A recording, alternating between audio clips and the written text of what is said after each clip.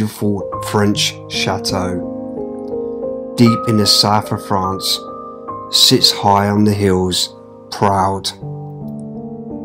So this building dates back to the 1700s, but the original foundations date back to 1183. The same family owned this place for over 900 years. If walls could speak, the stuff they could tell. The artwork was taken from here and shown in New York, then returned back to this beautiful place. The massive parties that took place here. Rich people turned up to hunt the grounds and then feast after supper of a night.